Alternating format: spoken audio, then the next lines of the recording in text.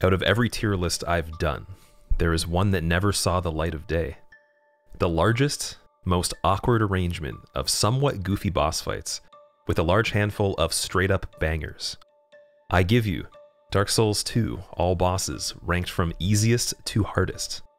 The criteria I'll be using for this run will be based on my personal experience, having ran the game hitless for any percent, and played through the game casually while level 1 up to New Game Plus 3. For consistency's sake, I'll be referencing some strategies that you mainly would see on an all bosses hitless run as well. The best part of the tier list is that we get to start off with a boss that literally kills itself, and it's not even scripted. I give you Dragon Rider. The Dragon Riders were guardians of King Vendrick. Together with the king, they helped found Drang Lake by crushing its former inhabitants and building the kingdom upon their graves. The armor and weaponry they utilized demanded a great amount of skill and inhuman strength to wield. It is believed those who aspired to join the Dragon Riders trained in the likes of taming their dragons. Those who failed were torn apart, while the successors gained immense strength. The weapons of the Dragon Riders were imbued with magic and included a halberd, a twin blade, and a bow, with their strategy likely focused around having a large reach from atop their dragons. The Dragon Riders we encounter in Drang Lake are found at the Tower of Flame in Hyde and the Royal Treasury of Drang Lake Castle. The Dragon Riders were clearly trusted by Vendrick and seem to be placed either to protect the areas they are in or to oppose any undead who would come after the king. They're weak to fire and lightning, but also stronger against magic and dark, indicating that they have since hollowed. Normally, Dragon Rider would be a tricky fight compared to some of the other early bosses if done immediately, due to the low amount of adaptability points you likely leveled from the time that you made it to him. Even though your rolls would look 100% accurate in the context of any of the other Dark Souls games, they just won't work because the B team loves to trash our egos as quick as possible. Thankfully, there is a strategy so grimy, so simply outrageous that it doesn't require you to physically hit him at all. You can legitimately run and jump across the gap on the right corner of the platform and make him lunge himself into the pits of doom below. Heck, you could even just walk across it. You don't even have to jump. For someone who is challenging you in his own arena that he's likely familiar with, this is just plain stupid. What a goofball. One of the coolest looking bosses with easily the most unique entrance of any special enemy in the game. Not only can you fight him before you actually reach him in his arena, but when you do, there's a contraption that only appears one time in any Souls game period that I'm aware of. The Pursuer. Rumored to have been a cursed knight, similar to the Paladin Leroy. Pursuers were given a mission to atone for their sins, to hunt down and kill all bearers of the dark sign. What we know for sure is that the Pursuer will hunt those who are undead. It has a large quiver on its back that carries an array of weapons, presumably looted from beings like us who are defeated in battle. The Ring of Blades can only be gained by defeating the Pursuers scattered across Drang Lake, and its text indicates that it was made in Alkin, which introduces the theory that they may originate from there. The Pursuers are very susceptible to lightning damage and can be poisoned. These two facts alone indicate that they are both hollow and human. The pronoun he is also associated with them in the descriptions. The Pursuers' associated descriptions indicate they are carrying out a mindless task given to them long ago, in a similar fashion to the soldiers found in the Forest of Fallen Giants. Though the Pursuer fight is extremely worthwhile without using cheesy methods of any sort, the developers themselves placed a giant ballista in the arena, which, if accessed at the right timing with the right positioning, will kill the Pursuer in one combo. You can do this much easier with 2 players, giving more reason for them to be included in the first place, but a single player can pull off the same type of kill if executed quick enough. I don't think this method is that hard to learn for most beginners, so I would rank Pursuer at number 2. Number 3. The last giant is the only surviving giant of the Cardinal Tower siege, a war that took place long ago. He is worn down, the remains of a giant lord who have once brought destruction to the entire kingdom of Drang Lake.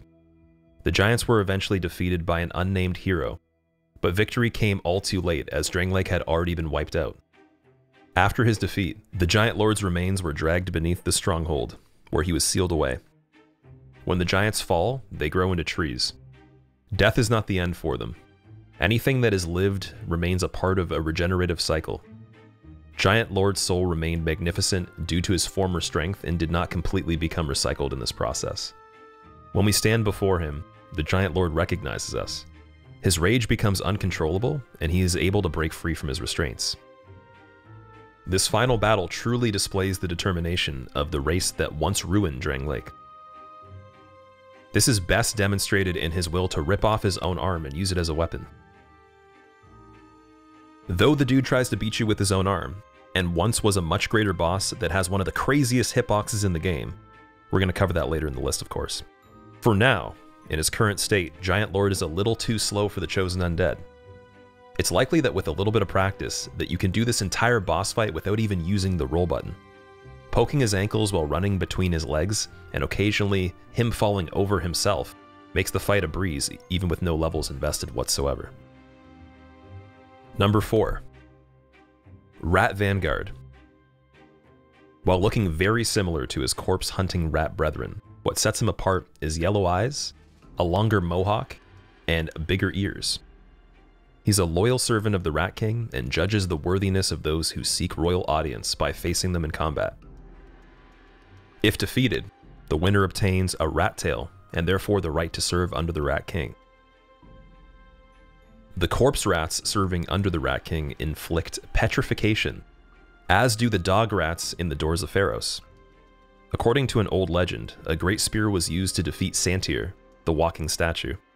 Perhaps Santir was one of the Rat King's subjects, defeated by someone who would seek the right to serve. The Rat King himself confirms that there was a human who was once among us, so perhaps we are not the first to kill a living statue, and thereby earn the right to serve this being. It's possible the Rat King could bring statues to life in his attempts at ruling the Darklands beneath the surface. We do see a number of rat statues in the Grave of Saints and the Royal Rat Vanguard's boss chamber. Without particular tools, this could be a little bit annoying, but if you come prepared with the spell Soul Appease and Alluring Skulls, you can easily destroy the additional rats, single out the boss, and spam it into submission for victory. The only reason I would rank this higher than the Giant is because it still takes proper timing to execute this type of kill, and without that strategy I would argue that it could give you a lot more trouble. Number 5. The Covetous Demon was once a man whose deep affections were unrequited. As an expression of desire for the Queen, this man ate excessively. Eventually he transformed into the Covetous Demon, which only made him lonelier than before. To be at the Queen's side at all times, the Covetous Demon must have been an important member of the Queen's court. It was likely he was wealthy before he transformed, as constantly eating is a characteristic of those with riches. The bone scythe associated with Covetous Demon is said to grind flesh apart as opposed to slicing it. This is clearly indicative of the Covetous Demon's teeth, which would grind apart its food. His eating is an expression of desire, and he devours all things, even undead laborers. The fate of man who has become the Covetous Demon is not unique though. We also have a white-colored Covetous Demon in the lower garrison of Eliam Lois. The reason for this is never explained. The white Covetous Demon drops an ivory warrior's ring, either indicating that it ate a warrior wearing this ring, or that it was a warrior who wore this ring before transforming. This roly-poly Jabba the Hutt knockoff is by far the least favorite boss of the entire Soul series in my personal opinion. Not only is the backstory straight up silly, but the moveset and location is very depressing as well. You should be able to kill Covetous Demon in a single engagement as soon as he does the big lunge attack, but even if he lives, it's not quite enough to put up much of a fight. The only thing that's somewhat cool about this boss is that he can actually eat you and spit you out naked. The game will require you to re-equip everything back on the character, even down to small items like arrows. It's likely even those that have played the game for quite a while have never even seen this, but now you know. Number 6. A giant parasitic spider with 2 heads on opposite sides of its body. It's made its home within the remains of an ancient dragon's body in the lowermost section of Brightstone Cove Seldora. The Duke's dear Freya is described as the Writhing Ruin's keeper. The Writhing Ruin is an ancient thing whose shadow remains cast over the land. It first took possession of a solitary insect, Freya. but grew its power by feasting on the wealth of twisted souls around the land. The Writhing Ruin is the title given to the remnants of Seath the Scaleless Soul. This once magnificent Lord Soul continues to exert influence over the land even after eons. The soul seems to develop a peculiar fascination with those it possesses.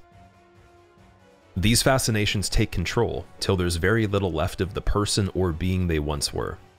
Shaoquire tells us that the Writhing Ruin keeps searching as we speak, searching for its heart's desire.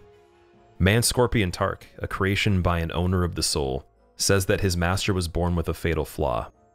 He resented those who had what he lacked and became fully mired in hatred. Eventually, he drove himself mad. It was at the peak of this madness that he conjured up Man-Scorpion Tark and Scorpioness Nika. The problem of the Writhing Ruin is that it never seems to understand what it truly lacks, and it will never stop searching. Tark said that his master never dies, it only changes form, so that it may seethe for all of eternity. Freya is the keeper of the soul. She takes care of it and protects it. She nurtures it and grows its power. It seems that what the Writhing Ruin searches for changes depending on the soul it influences. For Seath the Scaleless, it was about obtaining scales of immortality which he lacked, unlike his brethren.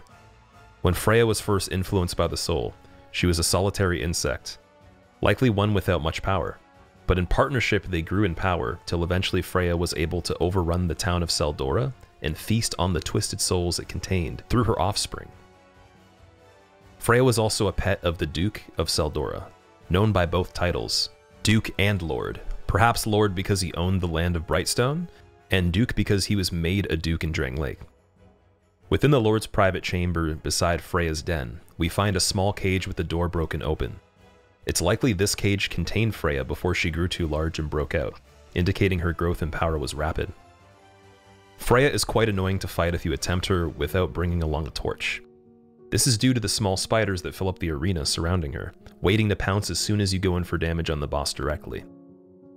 They also don't contribute to the actual kill of the boss overall, meaning that killing them does not lower the health bar like some other boss fights. The easiest method I've found is to bait out the big laser attack that Freya generates from far away, then run around and hit the second head behind her, lay down as much damage as possible before the next attack, and repeat this. You can go over and over with this method until victory, with the torch in your left hand keeping you safe from all the small spiders and nothing else to worry about. One thing that I didn't realize until way later in playing the game is that if you hit her with low enough damage on one of the heads for a long enough period of time, it can literally break off. And I believe you can also break both of the heads off her body, meaning that you actually can't do any damage to kill it. I've only seen this happen once, and the whole prospect of not being able to kill her may not be true, but I'm pretty sure it is. So leave a comment if you know some other way how to deal with that. Number 7. Nika was born of the misdeeds of an ancient being. She and Man-Scorpion Tark once had a master who created them both long, long ago. So long ago that no one remembers when they were born or where their master has gone. Both Nika and Tark were once human and engaged to each other. They would often be at each other's side, but as time went on, things went south. Nika was a frail soul, and she soon succumbed to the madness. She became violent, raging uncontrollably. Eventually she came after Tark, and they've been locked in combat ever since. Tark asks that you help him kill her. The wounds they exchange are never lethal, and they're at a standstill, waiting for someone to tip the scales.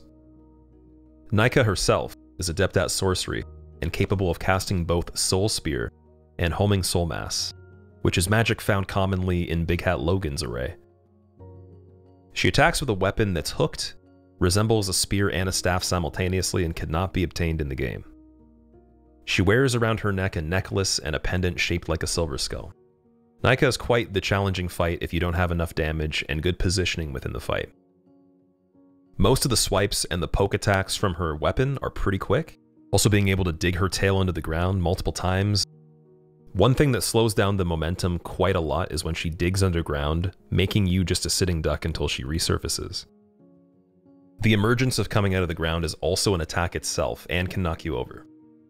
There's some methods out there that are quite funny, like climbing onto her tail and riding her as the player, but in terms of the most efficient straight up kill with no fancy magic and little preparation, Getting behind her on the right angle has a large chance to bait the tail swipe attacks over and over.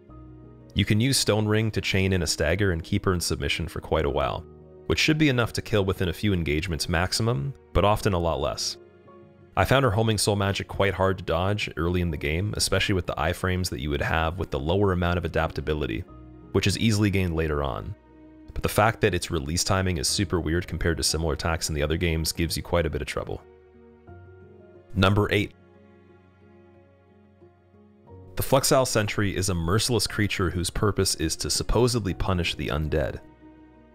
It did this by cramming inmates of the overflowing Lost Bastille onto a rickety ship and casting them out to an open sea. A former king, like its creator, commanded the Flexile Sentry to deliver those who had no cells to a faraway land and make certain they were never heard from again.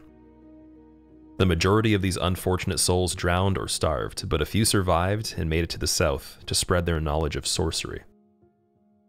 The Flexile Sentry appears to be reptilian in nature, but is conjoined at the base of its spine.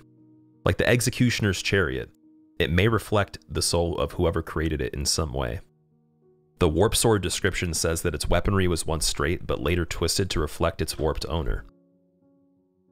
Flexile has two options of movesets that it can switch between based on which side that you are fighting, and this makes the fight much easier. The side with the barbed clubs has less reach and is more predictable in being able to bait out slams and combos that leave large windows for punishes. Rarely ever will you get caught in a weird mix-up when knowing how to fight this side properly. The only risky movement will be when Flexile is able to turn around and fight you with its swords. The ship that you fight in slowly fills with water. It's a very interesting feature that never came back in any of the Souls titles. Dark Souls 2 has some other unique arenas, but this one's my favorite gimmick as it changes the rolling and the weight of the battle, adding quite a bit of pressure when you are new to the experience. Number 9. Located in the Undead Purgatory, the Executioner has slain countless undead. When the chariot was created, it took the form of a horrendous mad steed. This mad steed is the one controlling the chariot, despite the hollow Executioner sitting atop. The form this steed took was a window into the soul of its master, who may have been the Old Iron King. During the reign of the Old Iron King, he led his best men on hunts for the undead in huntsman's copes. Those who were caught were rounded up and thrown into cells. Some were taken to the Undead Purgatory, where they'd be endlessly tortured. The name of the place implies that it was to cleanse them of their undead curse.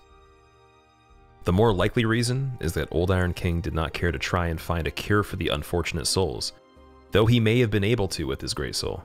Necromancers were put in the Undead Purgatory in order to resurrect the undead, so that they could be endlessly tortured. Eventually, these necromancers went hollow themselves, but continue in their old ritual. For a boss ranking lower on the tier list, this backstory is straight up savage. Potentially the spookiest story of the whole game? To make quick work of the chariot, all you need is a handful of alluring skulls, or the spell Yearn, to attract the basic skeletons away from you, as you make your way to the necromancers that resurrect him. Killing the necros quickly, then waiting by the gate, allowing the chariot to crash through it makes a huge window alone that should be enough to either kill the boss or get extremely close before it can even get up. The point in which you arrive at this boss fight, whether early or late game, will greatly dictate how much damage you can do. So as usual for the optional content, arriving earlier will probably make it a lot more frustrating. More importantly though, to that fact, there's a dude outside that's a red phantom and he's just stupid if you go super early. There are ways to make him fall off by jumping onto a platform to the right of the bridge, but it might not be super consistent and the run back is not the most fun. Number 10. Greatly resembling Dragon Slayer Ornstein, who guarded the cathedral in Anor Londo from Dark Souls 1. Some speculation has circulated regarding if old Dragon Slayer actually is Ornstein. Why or how this almost exact replica of Ornstein ended up in Hyde's Tower is not explained. It's likely that the old Dragon Slayer is a reincarnation of Dragon Slayer Ornstein's soul, which was gifted to him and the Four Knights by Gwyn. This seems most probable because everything about the Dragon Slayer is described as old, from his soul to his name in battle and even the old Leo ring. The four great souls of Gwyn, Nito, the Witch of Izalith, and Seath the Scaleless are also all classed as old. Old King Soul, Old Dead One Soul, Old Witch Soul, and Old Paledrake's soul. The title of Old seems to be used to refer to something incredibly ancient, an exception being Old Iron King, and perhaps a reincarnation. The total health of Dragonslayer armor isn't that high, around 2800 HP. This makes him quite feasible without a crazy amount of engagements required to kill him early on, especially when using strafing and not rolling every single attack. But if done later in the game, you can make quick work of him. He's not that fast and has reasonable hitboxes, which is kind of rare for Dark Souls 2. Number 11. The Ruin Sentinels are creations of the Jailer. They actually have no real form and are only an empty soul haunting suits of armor. The Ruin Sentinels in the Lost Bastille each have a name. They are called Yahim, Elysia, and Riche. The significance of these names is not known. Perhaps these Ruin Sentinels were the originals and still retain some memory of their lives before the process that left them encased in armor. Interestingly, only the Ruin Sentinels in Lost Bastille will throw their shields at you. This action may be a further indication that the Ruin Sentinels of Lost Bastille have personality. The purpose of the Ruin Sentinels appears to be similar of the undead jailer enemies. They are soldiers or guards whose job it is to stand and keep watch. Their position in Lost Bastille indicates they were to keep prisoners from escaping, perhaps from the cells prior to the boss fog, or the section connected to Sinner's Rise. Who the jailer is unconfirmed, but the face behind the title of jailer may have changed throughout the centuries. Though Ruin Sentinels are tricky to fight all at the same time, and also one of the few triple boss fights in all the Soulsborne games, it is by far one of the easiest triple boss fights. There is a way to kill them without rolling and barely moving at all. It requires decent placement and precision, but if executed with a build that can do enough damage to eliminate each one in 4 to 5 hits total, you will be able to clear the fight even before 2 of them can target you at the same time, making the whole endeavor a one-on-one battle. This should be possible to pull off within the first quarter of completion of the game as long as your weapon is quick enough and you have the right amount of stamina and damage. Number 12. The Old Iron King commanded the capture of all undead and led his best men on undead hunts. The captured undead were thrown into cells built in the forest that would become known as Huntsman's Copse. These unfortunate souls were tortured and killed mercilessly, and eventually reduced to skeletons.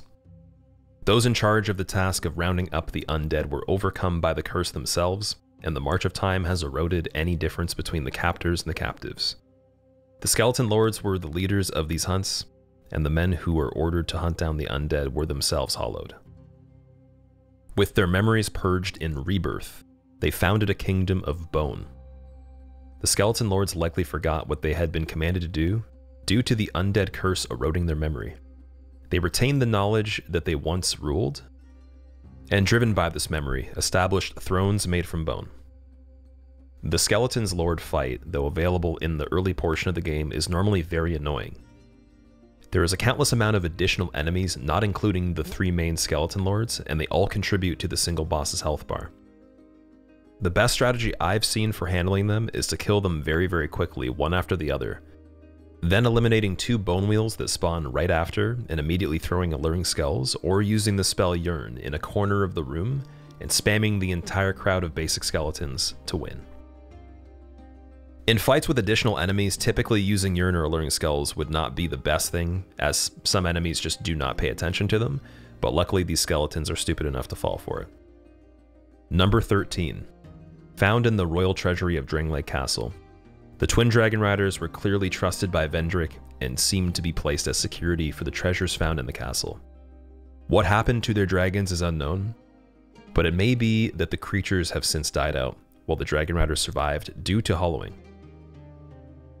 Upon entering the fog gate, if timed well by use of bow or projectile, you can shoot the dragon rider atop of the podium on the left side of the room, getting him to drop down and being able to take him out very quickly before the second one is able to do anything. There will be a single engagement with the second dragon rider that's already on the ground to make it to the one that just fell, but in the meantime, you should be able to kill him before the second one gets to you at all. And even if you don't, this will take a large amount of the damage out of the fight. This is not that hard to do once you've practiced it a handful of times, but even if you don't want to take the close-up route, you could probably blast them from far away with various forms of magic and projectiles anyways, making sure that you can secure the kill at least on the one that has less health, which would be the one with the bow that I mentioned before. Number 14. It could be an offspring of the ancient dragon, which had a soul of a giant, or perhaps the guardian was another experiment of Aldea's. The description of the dragon soul claims that it may have been in the grip of one of Aldea's spells, which doesn't exactly specify the dragon's origin. This big red flappy bird in a cage is one of the most annoying bosses in the game. They had a lot of potential, but just ends up avoiding you and spraying the ground with waves of flames or fireballs from a distance. The few attacks it does have at close range are mainly stomps, beak lunges, and a tail attack. You can bait the foot stomps and get in a decent amount of damage in between each one, as well as shoot the dragon with arrows when it flies and latches onto the cage wall. The fire is really the only challenge of this, and even with good RNG, that attack will delay the fight a lot. Number 15. Gargoyles were sentries created by the ancient gods of Anor Londo. Some were originally made to guard the Bell of Awakening atop of the Undead Parish and to patrol the streets of Anor Londo. Since then, gargoyles have appeared in many forms in all the Great Lands throughout history. They are known to guard castles and forts from ill fortune. The Prince of Alkin likely knew about gargoyles and their uses in history. The Prince of Alkin, or whoever created these gargoyles, gave them a two-pronged spear, a bident, that imitates a weapon mentioned in ancient texts, so it is clear that they had read about them. The gargoyles of Drang Lake protect the seaward front to the Bell of Ven, held in Alkin, as it is perhaps unlikely that an attempt to stop the bell from ringing would be made from within the Lost Bastille, as the entrance to the Belfry Luna is hidden by a Pharos contraption. There are 5 gargoyles that mysteriously come to life in the Belfry Luna. Some of the statues have had their heads broken off, and like the stone soldiers of Drangleic Castle, they do not rise to attack you. It is interesting to note that some of the gargoyle statues can be found in the King's Treasury at Drangleic Castle in the same room as the Dragon Rider duo. It's possible King Vendrick copied these statues after visiting the Belfry Luna in his travels. After a certain amount of time in the fight, the gargoyles all animate one after the other, and will overwhelm you very fast if you come across this boss fairly early. The best you can do with a melee weapon would be to stagger them as quick as possible, especially if you don't have a lot of damage. But the best combination would be having a lot of stagger and a lot of damage to take them on one-on-one and not having multiple fight you at once. With a large enough weapon and some sort of buff like Dark Resonant Weapon or Sunlight Blade in combination with the right stats, you should be able to take out most of their health if not one-shot them with a heavy attack. Number 16. The Lost Sinner is a prisoner of Sinner's Rise. Her imprisonment is self-imposed, as the exit to her cell is wide open. She eternally punishes herself for the sins of her past. She does this by remaining imprisoned and by wearing her penal set, a mask that pushes spikes into her face, a straitjacket with a belt that tightly clinches or binds the waists, handcuffs that restrict the movement of hands, and a skirt that the guilty wear in shame. The Lost Sinner committed what some would be believe the ultimate sin, attempting to light the first flame. No context for her crime is included, but the events described happened a long time ago. It repeatedly mentions in her item descriptions that no one knows who this was used to punish and for what reason. It's obvious that she hates the light, and she will extinguish the charcoal burners on either side of the arena when the fight begins. Interestingly, she was willing to leave them burned prior to the Chaos Bug entering her mask. This indicates that she is controlled by the small Chaos Bug we see in the opening cutscene. It's known that the Witch of Izalith was transfigured into such a bug and became the Bed of Chaos, Mother of Demons. These creatures have the ability to control others or at least influence their actions. The Lost Sinner possesses the soul of a Great One. She holds the remnants of the soul of the Old Witch of Izalith. Eons have passed since the Old Witch of Izalith walked the land, but such was her power that it persists even now. Sinner is a very quick boss movement-wise and rushes you down with a greatsword. You can avoid most of the attacks very easily, but her backstepping out of range often requires you to position yourself on an angle and get in damage from her side or behind as often as possible. She doesn't use consecutive attacks or combos nearly as often as bosses like Dragon Rider or even Ruin Sentinels, but puts up a decent fight. Coming back later on makes her a lot easier, as she isn't required to progress if you use the trick with farming a Great Soul, such as the Rotten, 4 times through Bonfire Ascetics. This would allow you to get 1 million souls quicker than any other method at that point in the game and open the Shrine of Winter to progress on to Drangleic Castle, meaning that you don't have to offer all 4 Great Souls. Alternatively, you can use any other Great Soul and do the same method, but Sinner would probably not be the easiest to use. It's likely by this method existing, the developers knew that someone that was having a lot of trouble, but that had killed enough things to have accrued 1 million souls total in their lifetime of playing the game, should be able to progress just like people that had done more actual progress of killing bosses. Number 17. The Prowling Magus story is thematically tied to that of the mages of Ulasil, who lost their minds because of the contract with the Abyss. This Prowling Magus may have come to Brightstone Cove on Vendrick's order, or because they were seeking souls. Whatever the case, they seem to have become a figurehead and the leader of the clerical force attached to the Drangleic Royal Army at Seldora. It's easy to see how this Magus with priestly attendants would have drawn the broken, battered, and scarred people of Seldora to them. The clerics could offer these people healing, and Magus the protection. The clerics of Drangleic were not viewed with particular reverence, with their positions only being reserved as a nod to tradition. What exactly was this tradition? Well, the Order of Bishops and Priests came from the Way of White, a covenant that was invented by Gwyn and perpetuated by his uncle Allfather Lloyd. The covenant was interested in the continuation of the Age of Fire, and may have had clear distinction between the roles of men and women, as there is an ivory talisman that is only given to women in Dark Souls 1. This information gives us a lot of potential answers. King Vendrick held a lukewarm opinion of the clerics because he was a Dark Lord. He had never taken the true throne, rejected burning himself upon the first flame, and sought any means necessary to end the curse outside of reenacting the first sin. Clerics were there simply as a nod to tradition, kept only as attendants to ceremony. But they did not have power. The clerics that congregate with Magus hold priest chimes that were only given to high-ranking clerics. It's also believed they had high faith because they can cast Sunlight Spear. This fight, alike Skeleton Lords, is not really a boss so much as a small convention of people that are attending some sort of event that the player character decides to crash in our conquest to beat the game. Between Magus and the clerics, there's a decent variety of spells, but the real MVPs are the benches in the room and the undead chilling around them. They become super annoying roadblocks that stop you from dealing damage directly without just going YOLO and risking dying in their face close up while a party takes place all around you. The best bet is to slowly chip away at the additional enemies that don't count toward Magus's boss kill, possibly with an alluring skull or urine, and then chopping them down. Luckily, you can shoot a bow over the benches from the back of the room, and with Stone Ring you can interrupt the castings of the magic from a distance. Number 18. The Rotten is an amalgamation of undead bodies deep within the Black Gulch below the gutter.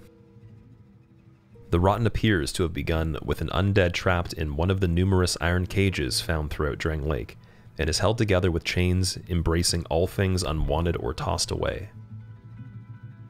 Over time, the Rotten absorbed so many life forms that he came to possess a wondrous soul of his own. If you look close enough, there is one particular undead on Rotten's shoulder that mimics its movements, like it's controlling them. Shalquire mentions in passing that the Rotten had been at the bottom of the gutter for a very long time, and implies he may have not been rotten from the beginning.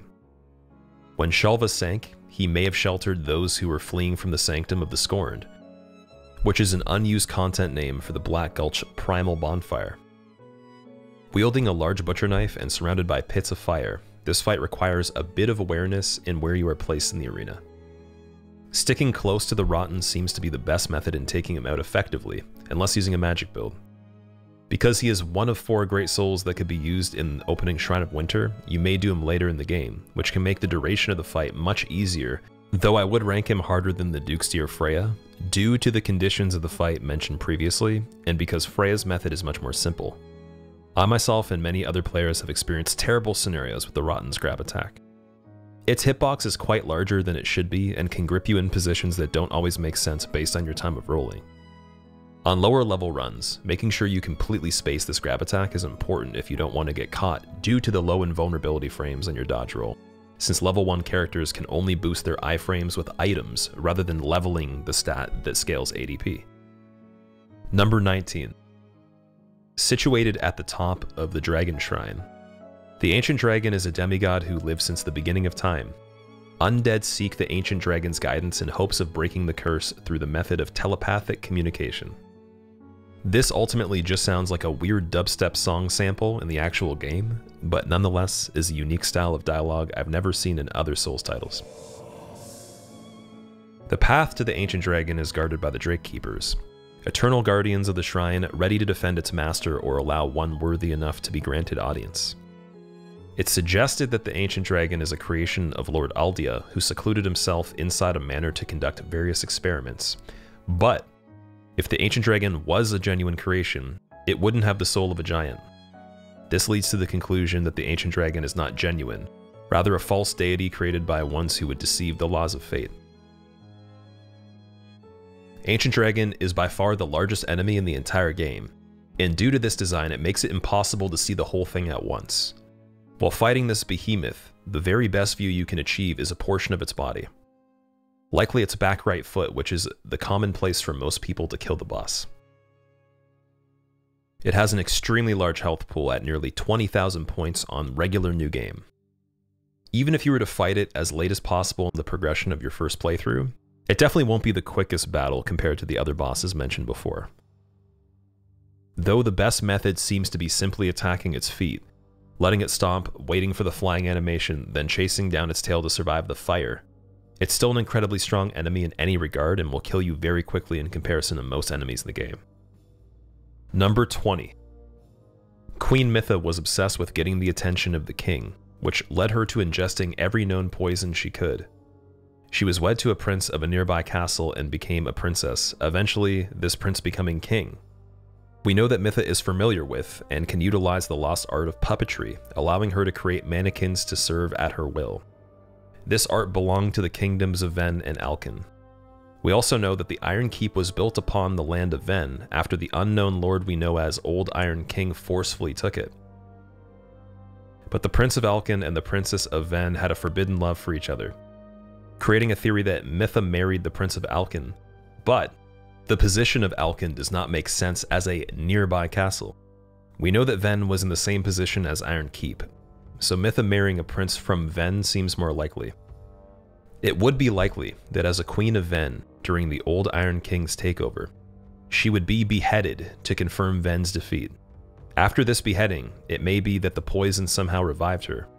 Alternatively, she may have been beheaded because she had become a monster, and like Theseus killing Medusa, monsters are often targets of brave warriors. Mytha was considered very beautiful and she knew this, but when she was married she realized that her husband the king did not love her. He had feelings for another. She attempted to increase her beauty at any cost. In ancient times, lead was common in Roman cosmetics. Cinnabar and red lead were used despite the knowledge that they were poisonous. Malachite was used as green eyeshadow, and this too was poisonous. These ideas may have provided the inspiration for Mytha's character. In her obsession, her transformation was likely achieved through toxic cosmetics or simply ingesting poison. Mytha has quite the weird character model shape, and because of this, depending on what type of weapon you're using, thrusts and pokes can completely miss her body, even though sometimes while locked on. She doesn't have an extreme amount of health, but can cast variations of soul spears from her head that she holds in her hand and even throw that head at you, then dive to pick it up. With extremely quick poke attacks on the spear, a lunge that goes fairly far in terms of travel, a backside punish with her tail, and overall quick movement, Mytha is a decent challenge, especially on lower level runs or leveled characters when you first make it to the area. As a bonus, the surrounding area of the boss fight is a poisonous moat, which doesn't make things much easier. Number 21. The Royal Rat Authority is a massive dog rat and a servant of the noble Rat King. Residing in Doors of Pharos outside the Rat King's chamber, Those who choose to serve the Rat King must have the courage to face the Royal Rat Authority in combat. If one defeats the Royal Rat Authority, they will gain a tail and therefore the right to serve under the Rat King. This boss can be difficult if you don't eliminate the dog rats that are at a good distance from the entrance to the boss room. A bow is recommended, but long-range spells can also do the job. There is most definitely a reason the bonfire is right before the entrance. Even with the rat dogs dead, attempting this boss early on can be extremely janky, and with its oddly shaped character model and mainly only having access to his feet, you definitely have to be careful for any swipes, headbutts, and lunges in the meantime. Later in the game, he is much easier to kill, but making sure the additional rat dogs are dead first is non-negotiable, and one of the reasons I'd still rank this boss higher in the list. That, and well, like, who even likes this guy? Who likes this thing? Stupid Ratatouille lady in the Tramp remix? Number 22. When the Demon of Song developed a taste for human flesh, it was contained within the Shrine of Amana. A line of priestesses were put in place to look after the shrine and appease the demon by sacred rituals, but they have since died or gone hollow, and over time the tradition was lost, resulting in the demon being set free. The demon gained knowledge and learned to lure humans into its lair. It's called the Demon of Song because it sings with a sonorous voice to lure people close, so that it may devour them. It sings the song of the Milfanito. Within close proximity to its lair, we find a Milfanito who appears to be hollow and cannot sing. It may be that the Demon of Song somehow stole her voice. The sacred rituals that the priestesses performed were still unknown. It may be that they sang to the demon like the line of priestesses in Shalva, the Sunken City. This may be the case because the Archdrake sect, who the now hollow priestesses of Amana fight with, almost certainly originated in Shalva and may have therefore passed on the rituals of their priestess line. The demon appears to have been contained prior to the player entering the Shrine of Amana. The spotted whip that can be created from the Demon of Song's soul is coated in poison. The Demon of Song itself does not deal any poison damage, but in real life, frogs do contain poison and it does resemble a frog, so maybe there's some sort of correlation there. The demon drops the key to the embedded. How it came to possess this key is unknown. However, there are quite a few similarities between both of them. The Demon of Song's soul description says that it developed a taste for human flesh, while the key to the embedded says the embedded realized that he could never resist the temptation of flesh. When the embedded realized he couldn't resist, he bound himself in chains, and when the Demon of Song's appetite was realized, it was contained in the shrine. The embedded bears all for anyone to see, hiding only his face behind the mask. The Demon of Song hides within the body of a toad and is only a face, arms, and hands. The sickly pale skin color they both share is evident. The boss cannot be damaged unless you attack its internal form either in the head directly or the arms that flail at you. It has some attacks from a distance that can be quite annoying to deal with, and a body slam at medium distance that has virtually no warning signs whatsoever. Killing this boss before that particular attack happens was always a huge priority on hitless runs of my own, and though it doesn't affect the casual player or a level 1 run as much, this enemy is still quite diverse. Its grab, though having a slower startup, will repeatedly slam you into the ground as well. It sucks if it happens to you, but it looks really funny though. Number 23. A clerical knight from a faraway land who is lured to Drang Lake, but forgot why he came. Sir Velstadt was always at King Vendrick's side, as if he were his lord's own shadow. Velstadt and his fellow knight Rame, currently known as Fume Knight, were known as the right and left arms of King Vendrick. That was until their wills clashed and they fought. Velstadt defeated Rame, and Rame was deemed a traitor.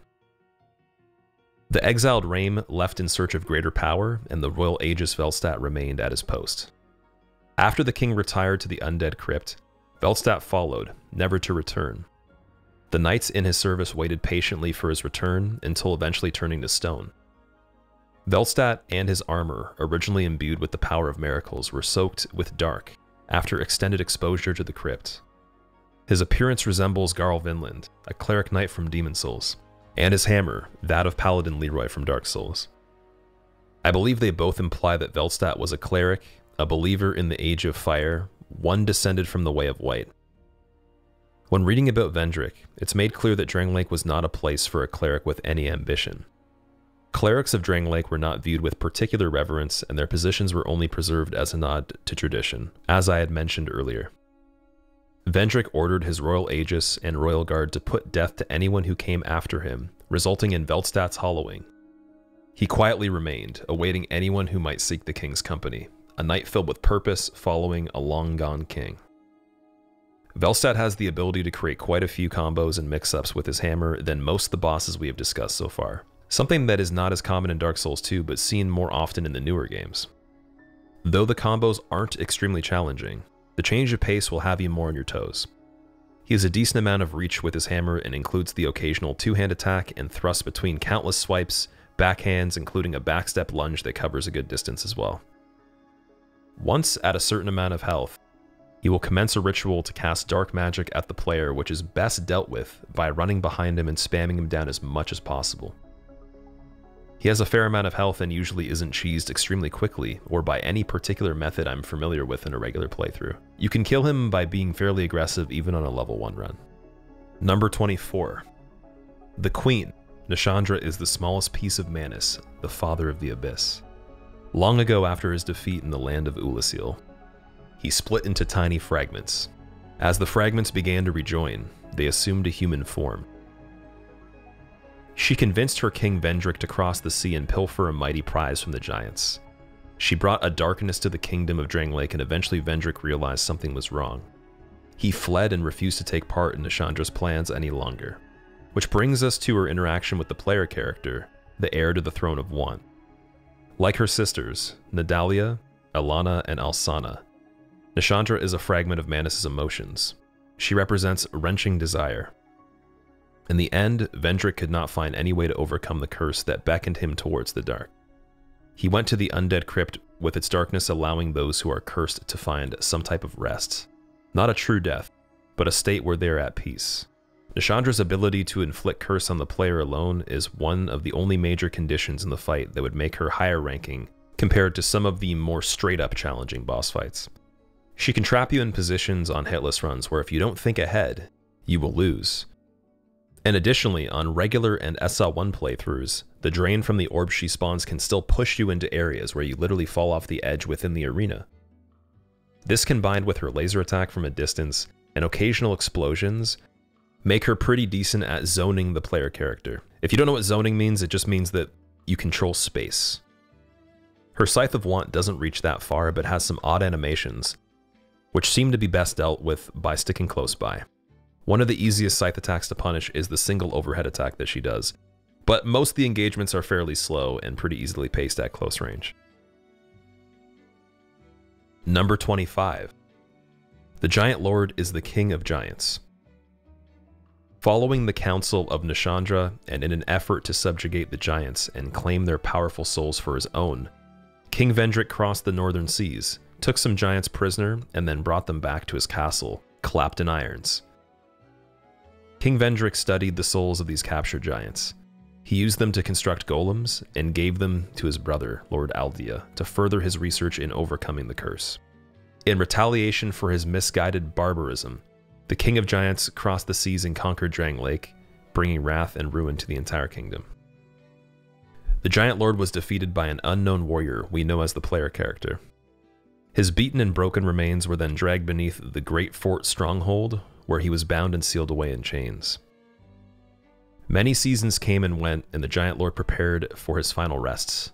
When the giants fell, they grew into trees. But this was not Giant Lord's fate. His soul remained magnificent, a testament to his former strength. Souls of giants are different to that of other creatures. There is a balance in their composition between light and dark. Many of the souls we encounter are either composed of pure light burning very brightly, composed of darkness with a faint glimmer of light in the middle, and there are some that burn explicitly dark. By comparison, the giant souls are more harmonious in design. With the giants being part of the regeneration cycle, they are seemingly eternal and perhaps were able to break the cycle of the undead curse. The Giant Lord drops Giant's Kinship, indicating a blood relationship. It allows the player to activate the golems in the bridge in the abyss surrounding the Throne of Want. Golems were created by King Vendrick with the souls of giants, so perhaps these particular golems only respond to those who are akin to the giants. The throne itself has a seat large enough for a giant, but is far too big for the player character, in which you can see in the final cutscene. Giant Lord is massive overall, and his sword can reach you as you approach him far before any damage can be dealt with melee. You also have to traverse a battlefield of catapults that launch explosives in 2 separate locations and defeat 2 giants that are smaller along the way. There are some regular enemies that help in fighting them, but don't do a whole lot. The best bet is to use the catapult's timing and lure the small giants into the fire to kill them. This can be challenging at times, though there is a part of a statue that one of the projectiles from a distance will dismantle, making it roll towards us directly and potentially taking out one or both of the giants. This part has enough variables that even on a hitless run, as calculated as they can be, sometimes I would warp out of the giant's memory, only to return a second time and try to set up all these cheesy methods once again. Once you are finally within striking distance of the giant lord, the hardest part of the fight is that you can't actually see his hands while poking away at his ankles. You need to learn the cues of what type attack he's doing and how to bait them from less information than normal, which once learned is fine, but can sometimes throw you off. Alternatively, you can stand up on the platform beside him and bait the sword attacks while using magic or projectiles, but I'm not good at this method whatsoever. Giant Lord also has a hitbox so large that I've seen some people die from 5 feet beside his blade and not even get close to visually touching it. Number 26. Lord Aldia is King Vendrick's elder brother. He aided his brother in founding the kingdom of Drang Lake, but then he secluded himself in his manor, searching for the secrets of life, viewing the undead as the key to finding it. Through his experiments, Aldia sought to learn the nature of the undead curse and to dissect the essence of fate. Due to a dispute on the research methods of how to end the curse, Vendrick locked Aldia away in his keep. It was there that Aldia kept giants in his manor and attempted to recreate a dragon, but after some time, he was not heard from again. With the release of Scholar of the First Sin, it is revealed that Aldia did not become the ancient dragon, but was transfigured into a blob-like creature that appears to be composed of fire, witch tree branches, and a glowing red eye. His dialogue expresses outward rage at Gwyn, the Lord of Cinder, who was referred to by Aldia as the Lord of Light.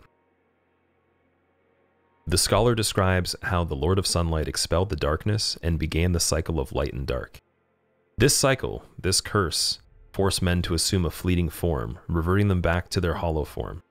They became less than what they were, and to Aldia, this is the first sin mentioned in his name. He claims that men were props, and no matter how exquisite, a lie will always remain a lie. The anger is audible in his voice, an expression of his fury at the first linking of the flame. In the boss fight itself, Aldia will teleport himself away from the player after a certain amount of time and protect himself with the fire surrounding his form momentarily. He can spawn balls of fire that track the player and also create pillars coming up from the ground that are made of the tree material that's part of him, sort of resembling Chaos Firestorm pyromancy. The branches that come from his body also conjure a massive fireball that's hurled towards the player. Aldia isn't the hardest fight by any means, but on countless different types of runs, it definitely takes some patience, especially on level 1. Occasionally you can be close to him while the branches are rooting up from the ground and they'll miss you, and you can deal damage simultaneously. But mostly you'll be hitting him a little bit, then getting out of the area and repeating.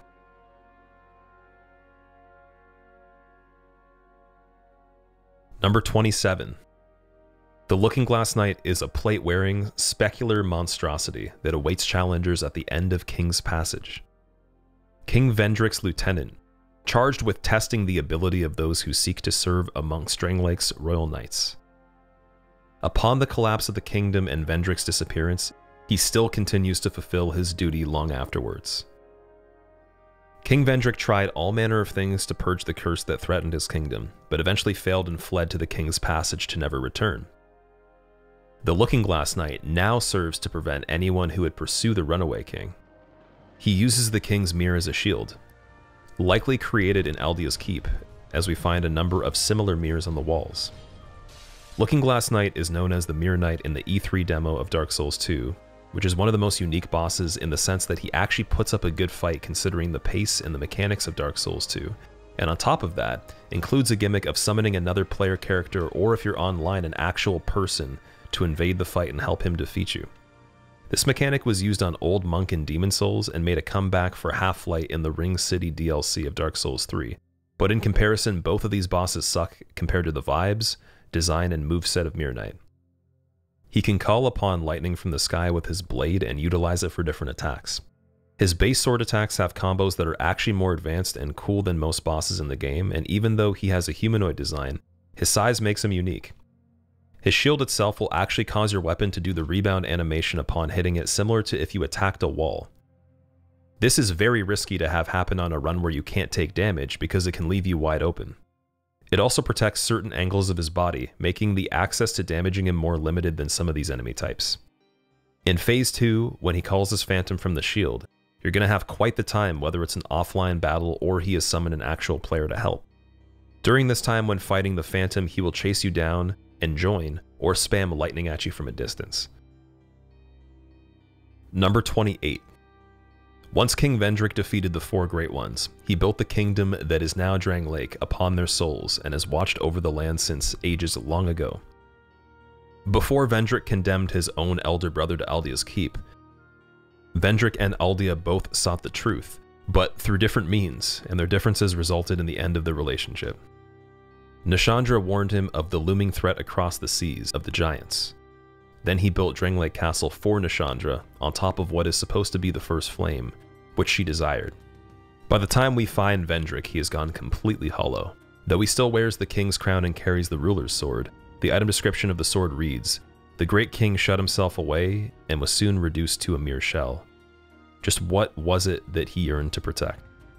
Vendrick's defense without the use of a giant soul was known to be one of the hardest things in the game originally, and when the non-scholar edition of Dark Souls 2 is fresh on the scene, I remember seeing so many comments of people giving up on this. He will divide your damage by 32 by default, 16 with a single giant soul, 8 with 2 giant souls, and then 4 for 3, 2 for 4, with 5 being completely undivided.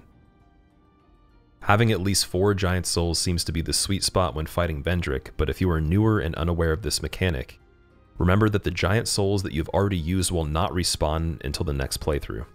This makes Vendrick very tricky to those unaware, and even at his weakest, his moveset and large ruler's sword makes him quite punishing. 29. The Smelter Demon is a mass of iron that has been given a soul and therefore life. When the old Iron King acquired the power to grant life to heaps of iron, through use of his scorching iron scepter, he molded a great array of metallic automatons. The Smelter Demon was likely created to be one of the king's puppets. Magus Eigel, a loyal follower of the old Iron King, sought to grant fire a will of its own. It's possible that Smelter Demon is a creation of both the old Iron King and Eigel, as it appears to be based on a minotaur which was Eigel's idol. The earth spouted fire and a beast arose from the flames. The short-sighted king was incinerated by the creature in one swing, and his castle devoured in a sea of flames, sinking into a pool of iron. The king sunk below the scorching earth, his soul being possessed by the things that lurk below. The Smelter Demon now haunts the castle that sunk into a pool of iron. Smelter Demon was always a harder boss for me to kill back when I was new to Dark Souls 2, but even on a hitless and damageless run nowadays, it requires the player to stay at a distance in the second phase due to its fire effect, damaging the player constantly when in close range. This is best dealt with by use of poison arrows or magic strong enough to kill it quickly. Casually, this can be frustrating when you aren't great at positioning and get cornered, then need to heal, but are punished while doing so. Furthermore, the health burn effect he emits is brutal with the amount of health you have for level 1, unless you are a seasoned player and know how to navigate. Though Smelter Demon's arena is not the smallest I've ever seen, it isn't large either, and I feel like that was definitely the intention. Number 30. The old Iron King was born a lord. He may have been a lord in the land of Alkin, a land known to have a strong rivalry with Ven. At some point, this lowly lord with limited resources decided to wage a war against the kingdom of Ven. From the far east came Sir Alone, an unusual knight who decided to serve this little-known established lord. Sir Alone quickly became the lord's most trusted knight. Dedicated to his lord's request, Sir Alone trained the lord's soldiers in the martial techniques of his land, and these warriors became the lord's knights. With the help of Sir Alone and by utilizing every resource he could muster, the lord was able to take over the land of Ven from its previous occupants, and in doing so, crowned himself the king. But in the aftermath of the war, it was clear that the new king would have difficulty maintaining control of the region. He had spent everything in his attempt to gain control of Ven, and the land was now wasted. It was at this low point that a miracle occurred. The scorching iron scepter was found. Ruling from his tower, which would later become known as Broom Tower, the king was able to activate contraptions by transferring heat to Broom Tower and was retitled as Iron King. He began entertaining dubious and eccentric guests from faraway lands, many of whom were frauds, only trying to appeal to the king's vain nature. It's believed during this time, amongst the crowd, Magus Eigil emerged, becoming a member of the king's court. The old Iron King also kept a display of his vast collection of weapons. These weapons were designed to show off his strength to the world and his guests. His tower produced for him endless amounts of iron, which he used to create his iron soldiers, weapons, armor, an entire keep made of iron, a massive idol in the shape of a bull in honor of Magus Eigil, and it is said he attempted to create a dragon.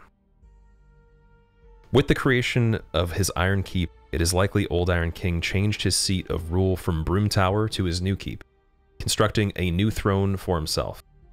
Upon creating the Smelter Demon, the Old Iron King did not realize what would happen.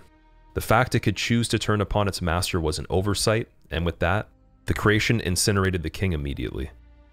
Fire spouted from the earth, and the king's body became a vessel of lava. This lava rose up and consumed the king's Iron Keep. His body sunk far below the earth and met an ancient soul that merged with the king's, forming a demonic-like being that resided within the lava, awaiting for any who would approach the altar. Iron King's arena is a very small one, despite the size of the boss itself. It's able to only be hit with projectiles or carefully poked at whenever his hands are in range. There's a small hole in the middle of the arena you can fall into, and he's also capable of swiping you off the side into the surrounding lava. The fire he breathes makes it necessary to be careful in which your placement is, and his fist attacks can have terrible hitboxes at times, even though it might look like you've escaped. If you fight him as an early Great Soul without leveling a ton, I would say this is one of the most frustrating bosses in the game due to all the conditions. There is a glitch that I've seen in the original Dark Souls 2, where he walks away from the arena into the distance and eventually dies, but I've only witnessed it once and never heard of it again, sadly. Number 31. A duo that reside within the Throne of Want Colosseum. The Throne Defender appears to be a male and has a very long white beard, indicating the timeline of his service. The Throne Watcher appears to be female, though the item descriptions associated with the Throne Watcher call it a he. This gender confusion appears to be a mistranslation on the part of From Software, as the items which give a specific gender in English don't have any gender pronouns in the Japanese. The Throne Watcher also has a feminine appearance and a woman's voice. Both contain souls steeped in dark. This may be because Vendrick never sat upon the Throne of Want and linked the fire, therefore allowing the fire to go out, introducing the Abyss. We know that the proximity to the Abyss corrupts a soul, and this seems to fit their description. The two roles suggest that one looks outward from the throne in defense and one looks towards the throne in observation, though they both attack you upon entering their chamber. From their roles and positions, it seems likely that they are awaiting someone who is strong enough to take the Throne of Want. Throne Watcher and Defender are easily, if not one of the hardest bosses out of the entire base game, and even get close to the difficulty of the DLC bosses. On a hitless run, they're the most risky boss fight in the entire run. Most of the game for any % challenge runs feels like a breeze compared to the battle taking place in the throne. You can use projectiles such as bows and poison to make both of them a little bit easier, but the tricky part is that no matter the strategy, without insane sheer damage they have the ability to heal, and upon doing so, especially in lower damage fights or on higher new game cycles, this can loop over and over. I remember on my first challenge run with fists, this took so long to complete because of that exact mechanic. I burned through all my various healing items in Estus just before barely succeeding. Watcher is a bit more agile with combo attacks, thrusts, and can backflip to escape and buff her weapon. The Defender has a shield that can deflect your attacks if you hit them, creating a situation similar to the Looking Glass Knight mentioned before, where when you attack the shield, your character will rebound as if you hit a wall. If you rebound off his shield by accident due to a bad angle of attack, you can be left open. Only this time, Watcher can punish you even if he's not fast enough to deliver the next blow, unlike a regular single enemy fight. Watcher can also shoot a very fast projectile from her sword when dealing with the Defender that needs to be looked out for when engaging with him. He also buffs his weapon with lightning and is tankier than his counterpart. Because of Defender living up to his name and actually being a bit tankier, I would say killing a Watcher first is always a better method because then the healing loop is less likely to catch you where they're both alive. Number 32. The Dark Lurker is a being shrouded in mystery. What it actually is unknown, whether it be a golem, a part dragon, or the remnants of something else. The Dark Lurker lives in the dark chasm of old.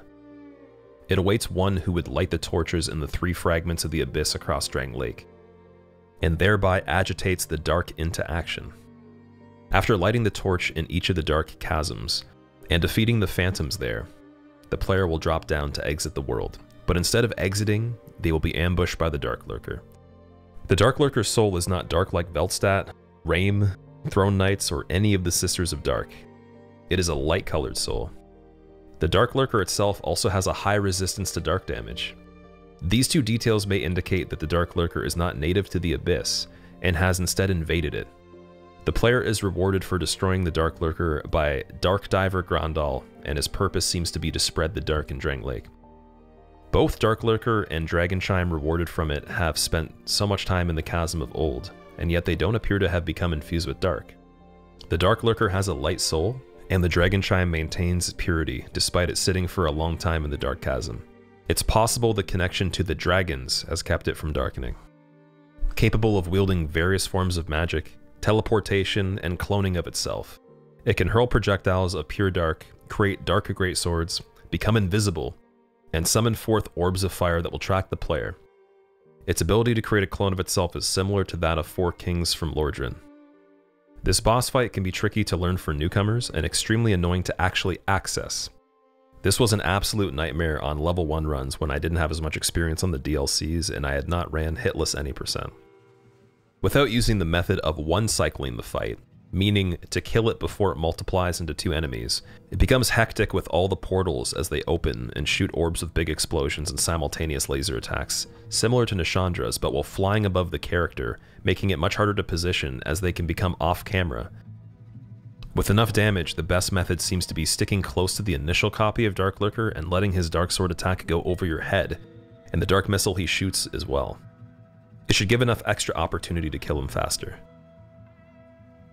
Number 33. Alana is a child of Dark, one of the Abyss spawn, made from Manus and his Dark Soul. Like her sisters, Nishandra, Nidalia, and Alsana, Alana is a fragment of Manus' emotions representing anger. Squalid describes something that is extremely dirty and unpleasant, most often due to neglect. She was largely ignored by the Sunken King who focused on his eternal sanctum and the worship of the slumbering dragon. Perhaps she grew bitter due to his neglect and allowed herself to decay, all while plotting vengeance against her king. There is a chance someone was working on the inside plotting against the king, allowing Jorg to make it through the path guarding the slumbering dragon that she battles you in front of. It's also likely that after her creation, she desired the power of the Sunken King and courted him for his considerable power with a set of her own motives. Alana is amassing souls in anticipation for the coming day of vengeance. She is gathering more and more power so that she can either carry out vengeance or so that she can defend herself against vengeance, in a similar way that Alsana devotes herself to a ritual to escape the coming apocalypse. We know that Alana sings to the dragon, the same song as the Sanctum priestesses to enable the dragon's deep slumber. Dragons do not typically become infested with poison, and it's possible their song cast a spell upon Sin, which is responsible for Sin's current condition. Alana can summon multiple different types of mobs, including skeletons, the piglets found in Majula, and even Velstadt. The combination of fighting her and Velstadt together is arguably the hardest combo, and while she can be destroyed quickly with enough damage and a precise setup before she summons the first wave of enemies, she becomes tricky the longer the fight goes on. On my first Soul Level 1 run, this had me stuck for longer than I'd like to admit. Number 34. Ivory King was served by 7 of these massive saber-toothed tigers, indicating Ava's power in terms of its relevance and duty. Invisible to the naked eye, the only way to actually see Ava is through the Eye of the Priestess, belonging to the first priestess who watched over Eliam Lois. These priestesses work to contain the old chaos. By the time the player reaches Eliam Lois, they are gone. Ava's soul can be crafted into the Ivory Straight Sword. What connection Ava may have to Sir Fabian is unknown, as Sir Fabian was said to have delved into chaos in an attempt to exterminate the horrors that dwelt there. Ava's ability to manipulate ice is similar to that of Alsana, who can create ice to protect her and calm the blizzard that swirls in Elium Lois. Even when fighting Ava after obtaining the Eye of the Priestess, it's a little hard to see clearly amidst the blizzard that rages on. The swipes that Ava throws from outside in are hard to see on certain angles, and without good timing they might catch you off guard. The tiger will run away throughout the fight, then charge back in and take a giant lunge at you. It can generate ice spikes that will hurl at the player similar to homing soul mass, and create an AoE attack in the form of an explosion around its body. It seems to be very good at punishing the player when you are poking at its side or almost behind it, and doesn't let you stay in that position for long. Number 35. Long ago, the Sunken King created a grand city and an eternal sanctum to shelter and worship the magnificence of sin. The sanctum appeared to be a solemn temple, but it was filled with devilish creatures that ensured no trespassers. The Sunken King established an order of priestesses who sang to preserve the dragon's deep slumber, and the great dragon continued to sleep soundly. That was until Honorable Sir Jorg, the leader of the Drakeblood Knights, invaded Shulva and set siege to the Eternal Sanctum, seeking the blood of the Eternal Dragon. The black-armored Drakeblood Knights, who came from a land long forgotten, believed that fresh dragon blood was sacred, and that by obtaining it they could achieve a true understanding of life, transcending their own banal existence. The Sunken King's Sanctum Knights renounce their own flesh so that they may eternally guard the sanctum from Sir Jorg and his Drakeblood Knights, but their efforts were futile. While sin slumbered, Sir Jorg disturbed its rest with a single great strike of his spear. With a flash of steel, Sir Jorg's spear pierced the dragon's belly and drew the blood that he had coveted. Instead of being killed, sin spewed forth poison that had long brewed within him, blanketing the entire city in a miasmic cloud of death. Sir Jorg disappeared into the Eternal Sanctum. The Sunken King, defeated by Jorg, drowned in the poison, and the Drakeblood Knights sunk into the sanctum along with them. This dragon, when airborne, is most of the difficulty in the fight's pacing and the risk for different runs. The explosive balls of poisonous fire it launches at you from high above can end the fight altogether without enough planning. You can cut his tail, making it much easier to avoid the tail attacks themselves, but altogether Sin is fast and has a lot of control over the momentum in the fight. His regular swipes, stomps, and fire breathing require good timing and positioning, and he has a decent amount of health and damage that he can deal to the player. Number 36. Afflicted Grave Robber, Ancient Soldier Varg, and Sarah the Old Explorer. There are no item descriptions or dialogue regarding these three warriors. From their worn items and armor, we can guess that they were all grave robbers come to the Sanctum City in search of treasure.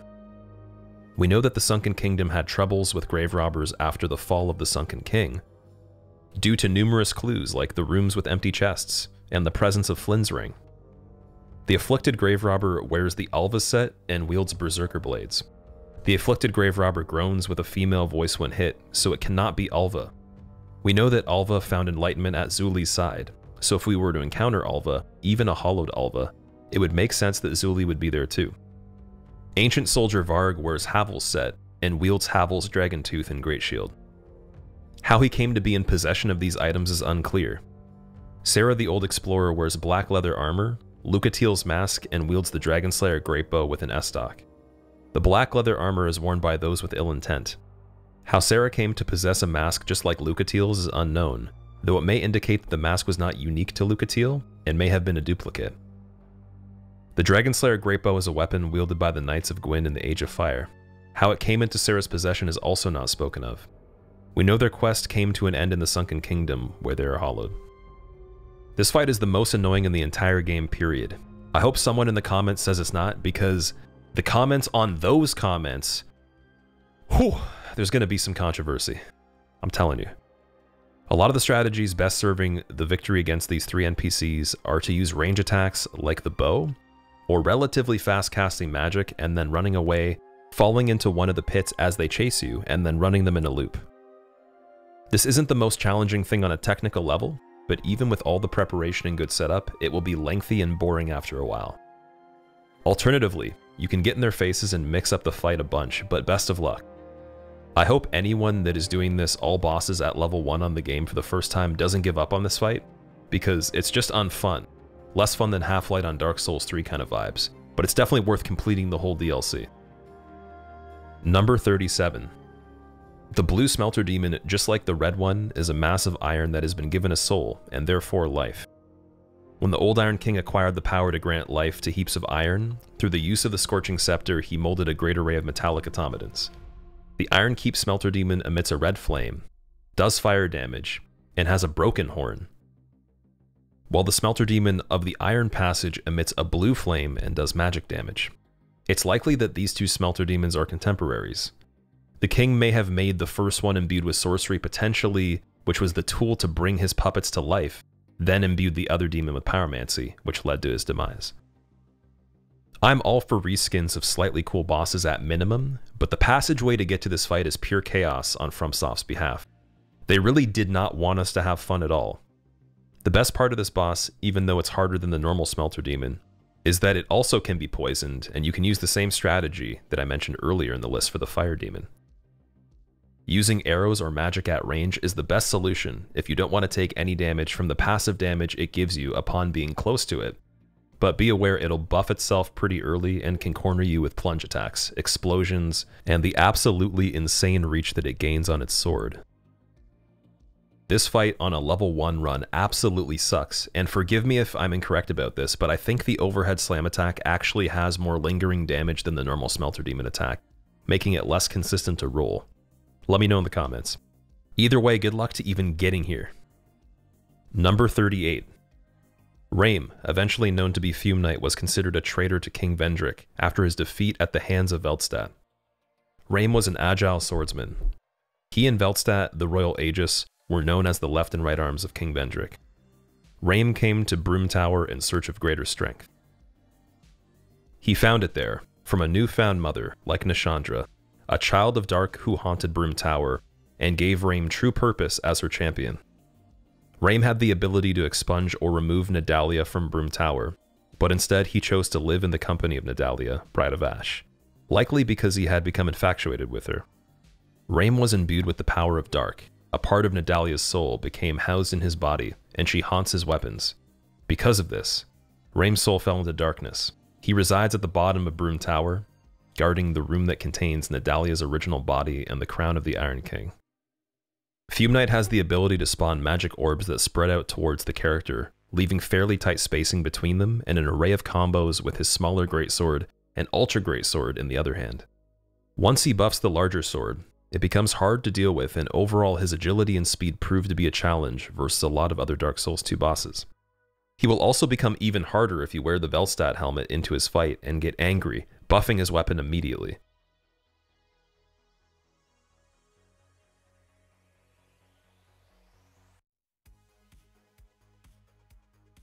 Number 39. 2 of the 7 beasts who served the Ivory King. Each of these beasts was given a specific task. We know of only 3 beasts that remain: Ava, Lud, and Zalin.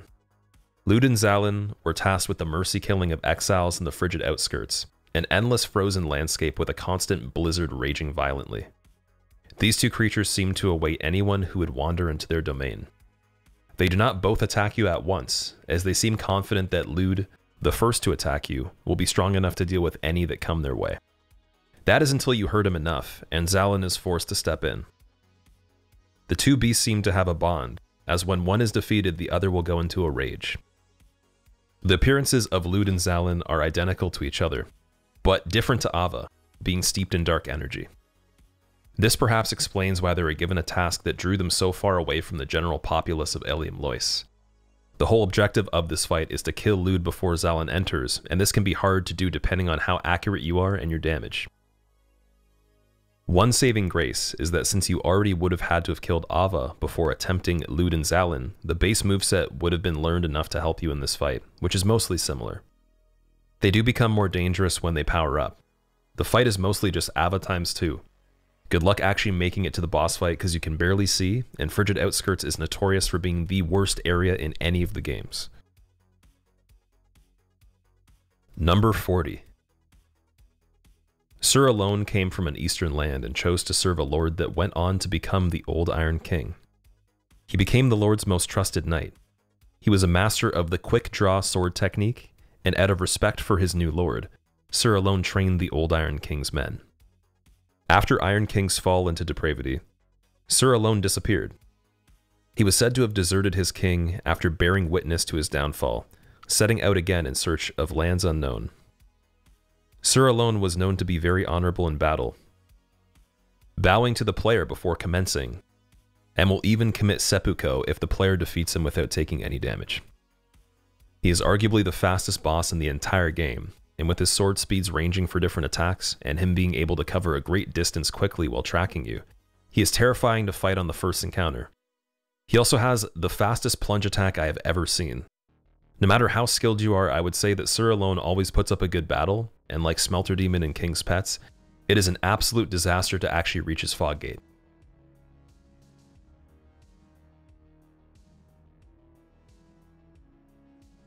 Number 41. The Ivory King was once the highest ranking knight from the land of Ferosa. He had a reputation for being proud, ever merciful, and for being the first to swing his sword in times of need, be it for his homeland or for his people. With his magnificent soul, he built Eliam Lois, a place made to contain the spread of chaos. He also built a grand cathedral to appease the raging flame, placing his throne on the mouth of the old chaos, serving as the first line of defense. Throughout his life, he devoted himself to the protection of the land of Eliam Lois. The king kept his expression from the people by never removing his helmet and carved his face into it, inspiring his knights to do the same. The king constructed the ramparts, a garrison house, and golems to guard the ramparts, so nothing would ever escape Eliam Lois. To this day, the golems continue following the king's orders. One day, Alsana, a sister of Dark, came to his land seeking the Ivory King. The king offered her his protection. Alsana was beloved by the king and found a place at his side. As time wore on, the king sensed a degradation in his soul. Alsana claims that the king was drained of vigor, and the Eliam Lois description states that the king was drained of his strength. He decided to make one last attempt at subduing the old chaos. Before leaving, he gifted a sword to Alsana inscribed with the name of the land, Eliam Lois. The sword is 2 intertwining blades, one light and one dark. Whatever remained of his kingdom was also gifted to Alsana. The Ivory King then departed, and with his faithful knights entered the old chaos, never to be seen again. Ivory King's boss fight is still the most unique Souls battle I can recall, with it feeling like an all-out war. There's the Lois Knights that you rescue that never went into the old chaos, along with fighting against the Charred Knights that emerge from the portals along with Ivory King himself. Once Ivory King enters, you get the idea that he is very serious without even needing to play further. This boss does an incredibly good job at seeming epic without needing to be too over the top, although it would be nice if you could just fight him one-on-one after the first time, since all the Charred Knights having to be fought every single time becomes monotonous. As stated in the lore, his ability in combat is demonstrated well with aerial attacks, combos, and even a lunge that grabs the player. His insanely far backsteps and spacing game sets him apart from most bosses aside from Sur alone. He can plunge his sword into the ground, creating an explosion of ice spikes that triggers fairly quickly with a decent area of effect. Once the sword he has is buffed with magic, it becomes the longest weapon in the entire game next to Smelter Demon's sword when buffed. Though the king as an individual enemy himself isn't much more advanced than the hardest bosses we've talked about in this list, the lead up to fighting him that's required every single time easily makes it the hardest on any particular playthrough of the run, especially on level 1, because the amount of Charred Knights that you have to fight at one time with low damage and health. On a leveled character, patience is still needed, as getting careless and spamming will kill you quickly. With this being the largest tier list I've ever made, I must say it was extremely exciting to make and share with you guys. Please leave a comment on what you would change with the order, and maybe include any info that I missed. Before we wrap this up completely, if you happen to like unedited videos as well as these types of videos, check out my second channel that has unedited content that doesn't make it on the main one, and also check out my music channel while you're at it. Thank you so much for watching, and take care, guys.